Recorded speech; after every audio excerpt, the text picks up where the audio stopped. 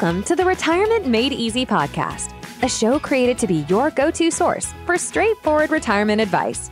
Best of all, it is presented in a language that you can understand. Are you ready for some straight talk on retirement planning without all the fluff? Well, you found the right podcast. Here's your host, Certified Financial Planner, Greg Gonzalez. Hello and welcome everyone to another episode of the Retirement Made Easy podcast. This is episode number 121. On this week's episode, we will be discussing the big changes to Social Security that were announced here in October. And a week or so prior to that change, there was a small change that was announced to Medicare. Medicare Part B premiums went down a little bit. We'll talk about that.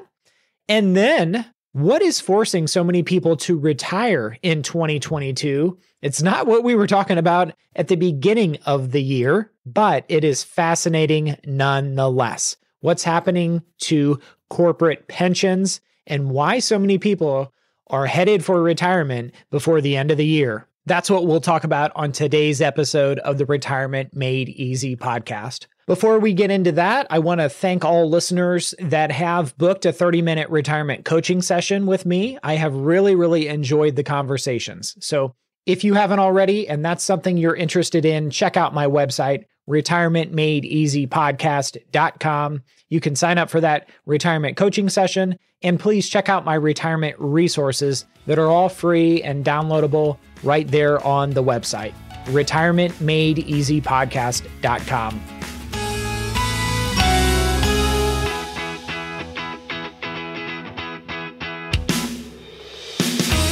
All right, let's get into today's episode. The big changes to Social Security, small change to Medicare, and the big changes that are happening to corporate pensions across the country. So first off, with Social Security, every year in October, the Social Security Administration announces what the cost of living will be to Social Security recipients. Last year in 2021, it was announced it was 5.9%.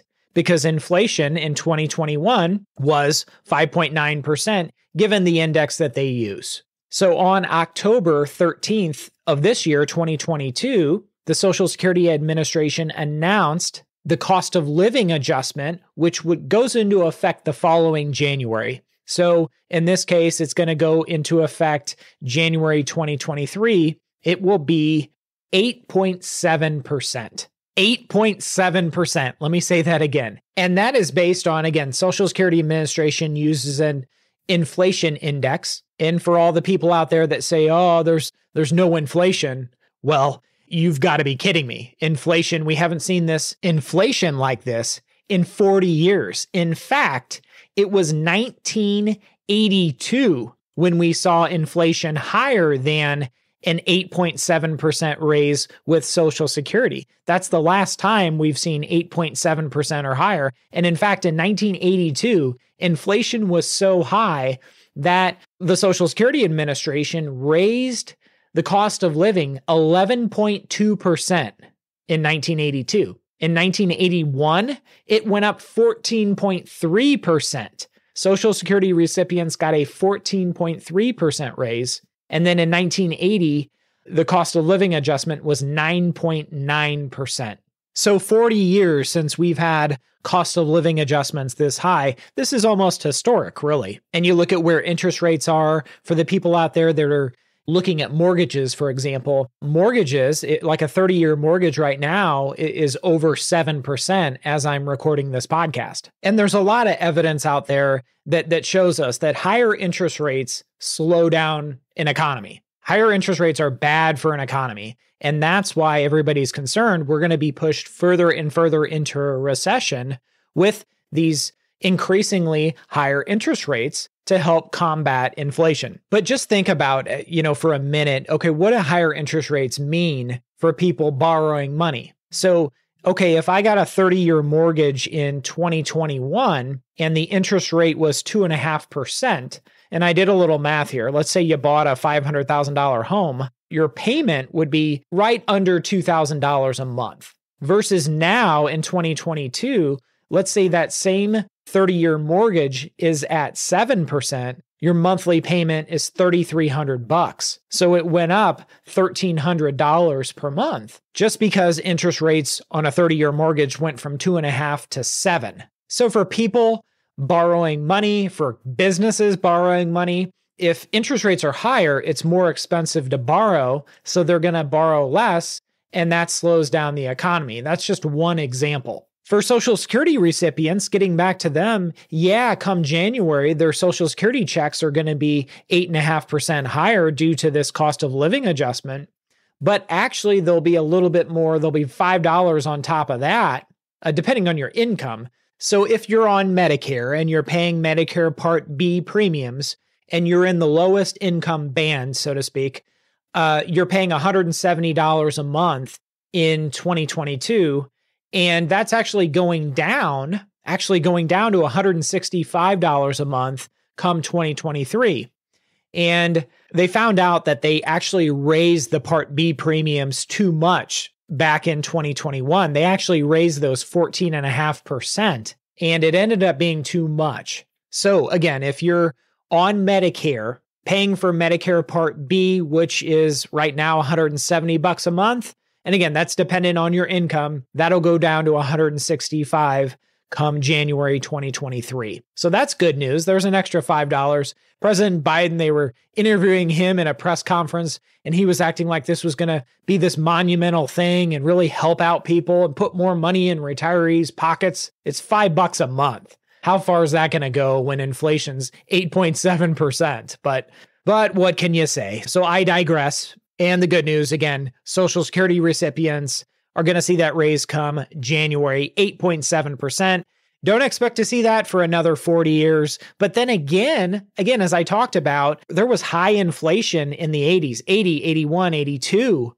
We saw record inflation, and Social Security increased the cost of living those 3 years consecutively, 9.9%, 14.3%, and then 11.2% in 1982. So what is the cost of living? What is inflation going to be in 2023?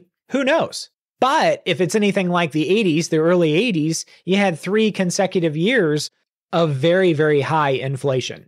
Now let's kind of change gears here and let's talk about pensions. Now, in a year like this, obviously, when your costs go up 8.7%, right? Let's just assume Social Security's measure of inflation is true to the goods and services that you buy in a calendar year. Let's say it is 8.7%, and you're living on a fixed income, meaning your pension does not have a cost of living adjustment associated with it. So it is a fixed amount for the rest of your life. You get let's say it's $2,000 a month that you get as a pension check for the rest of your life. So when the cost of living goes up 8.7%, your pension check is still only $2,000 a month. You don't get that raise like Social Security recipients do. So that's a big, big danger. And those people that are on a fixed income from a fixed lifetime pension are really, really getting squeezed. And a lot of people identify that. And if they have the ability, they try to take a lump sum pension option. So let's assume that you worked 30 years for Ford Motor Company, and you're entitled to the pension, right? So they offer you your pension, which is either $55,000 a year for the rest of your life. And if you want to add your spouse on there, then it's going to be less than $55,000 a year. And this is hypothetical, by the way. This is not actual figures from Ford, but it's going to be fairly close. You'll get the idea behind it. Or they might offer you a lump sum check option. And what this allows you to do, let's say instead of the $55,000 a year fixed pension, they allow you to get a lump sum buyout in the form of $1 million check, which you don't have to pay the taxes on the full $1 million. You can roll that into your 401k or your IRA, where you can control how the money's invested and you can take withdrawals how you see fit. So what is this pension, this lump sum pension option? What does it have to do with interest rates? Why am I even talking about this? Well, there's a fantastic article that I read this past week, and I believe it was in the Wall Street Journal online, but the title was senior KFC executives opt for retirement as interest rates hit pension payouts. I'll try to put a link to the article in the show notes so you can read along. But the article went on to say that due to higher interest rates cause these lump sums that they offer you on your pension plan to be lower. And there were actually 3 senior executives with KFC, which is the fried chicken, right, restaurants across the country. And that's actually Yum Brands is the Fortune 500 company publicly traded that's behind KFC. So it was the Yum Brands corporate pension. And with higher interest rates, the higher interest rates go, the lower they offer as far as a lump sum payment. And so all of these senior executives that work for KFC, they're retiring early before these higher interest rates go into effect in December. And therefore, their pension lump sums, checks that they would receive, would be a lot lower. So they're better off retiring now where they can get a lot higher lump sum pension buyout check versus if they keep working into 2023, rates are then higher, they're going to get a substantially lower lump sum pension buyout check. The article went on to give an example of a woman that was 60 years old and had worked for a long time for Ford Motor Company. And she had until the end of November to retire and get $1 million pension lump sum buyout. But if she waited past that, if she worked one more year, that pension lump sum buyout would go down to $700,000. So it would cost her the difference of $1,700,000 is a $300,000 less pension buyout, again, because interest rates went up. And so the article mentioned this wealth advisor, which is a fancy word for financial planner, that was based in Michigan, was working with a lot of Ford employees, trying to help understand what the difference would be in their pension lump sum buyout option if they retired before December 1st, or if they waited and kept working, how much would that pension lump sum buyout go down? And in this example, it went down 30% from $1 million to $700,000. Because that's a huge difference. And if I'm that woman that was mentioned in the article and had a chance to retire now and get $1 million pension lump sum buyout or keep working and retire next year and they give me $700,000, I am definitely retiring before December 1st of this year and taking my $1 million lump sum pension buyout and being very, very happy that I had the opportunity, that they gave her the heads up that, hey, rates went up and these are going to be adjusted. These pension lump sum buyouts are going to be adjusted downwards.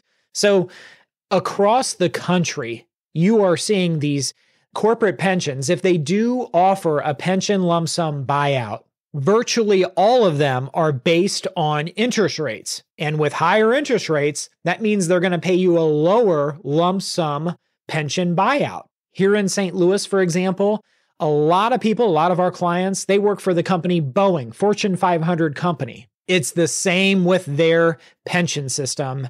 Higher interest rates mean lower pension buyout if they don't retire before December 1st of this year. So if you're a listener of this podcast and you have access to a pension lump sum buyout, I would definitely check it out and see if you can run an estimate. How much would it be if I'm planning on taking that pension lump sum buyout whenever you retire?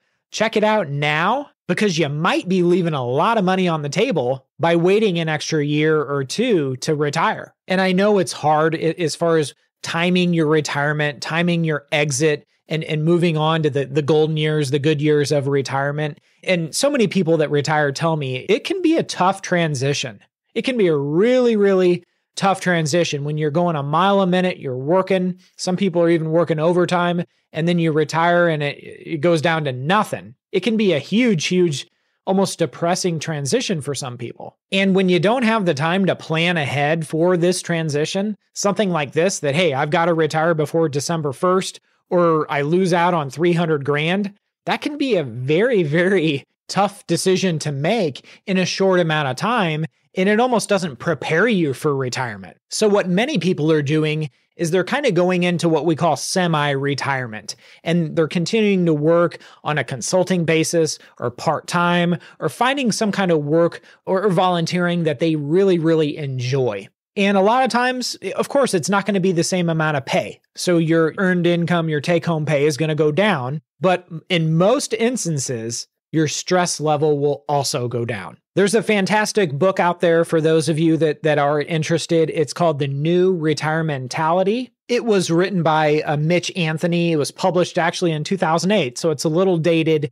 but it is a fantastic book that has really helped a lot of our clients as they plan for that transition phase into a meaningful retirement. It may involve working in whatever capacity that suits them. One last thing I wanted to mention on today's episode of the Retirement Made Easy podcast is what I've been hearing from a lot of folks that I'm talking to that are in that retirement planning phase. Maybe it's on the horizon. A lot of them, of course, are disappointed that the market is down so much here in 2022, and they have kind of pushed off their retirement dreams. So if they thought they wanted to retire at 62, they're saying, okay, how long is it going to take before the market recovers? Maybe their dream is now 65. This really hurts me hearing this, to be honest, because I don't want to hear people push off their dreams. And I say this all the time, your time is your wealth. You know how fast the days and years go. Your time is your wealth. You got to get it right. So first off, again, write down, figure out what your goal is. If your goal is to retire at the end of 2023, then hey, okay, we got a target here that we're shooting for. How can we build a retirement action plan to make sure that happens? We don't know if the market's going to recover next year, but let's not worry about that. Let's not assume the market is going to recover next year. Let's say, what if it doesn't? I still have my goal of wanting to retire at the end of 2023, and I want to make sure that happens no matter what happens to the market. That's a bulletproof retirement plan. That's what I'm talking about. And that's what I want to hear people say, that, hey, no matter what happens, I've got this. I've got a plan and I've got it covered. So if you're working with a retirement planner and you've got a goal of retiring in the next year or 2 years, I think this is a fantastic time to update your retirement action plan. Go to work, see where it stands, and put a plan in place to make sure you can retire when you want to and how you want to. I hope this episode of the Retirement Made Easy podcast has been helpful. I'll see you next week. And remember, always dream big. The opinions voiced in this material are for general information only and are not intended to provide specific advice or recommendations for any individual. To determine which investments may be appropriate for you, please consult your attorney, tax advisor, or financial advisor prior to investing. This is a hypothetical example and is not representative of any specific investment. Your results may vary. All performance referenced is historical and is no guarantee of future results. All indices mentioned are unmanaged and may not be invested into directly. The SmartVestor program is a directory of investment professionals. Neither Dave Ramsey nor SmartVestor are affiliates of St. Louis Retirement Advisors or LPL Financial. There is no guarantee that a diversified portfolio will enhance overall returns or outperform a non-diversified portfolio. Diversification does not protect against market risk. All investing involves risk, including loss of principal. No strategy assures success or protects against loss. Securities and advisory services offered through LPL Financial, a registered investment advisor, member FINRA, SIPC. Thank you for listening to the show today. Check us out at our website, retirementmadeeasypodcast.com. And if you want some help from Greg, submit your questions at the bottom of the page or sign up for a 30-minute retirement coaching session with Greg. We'll see you next week.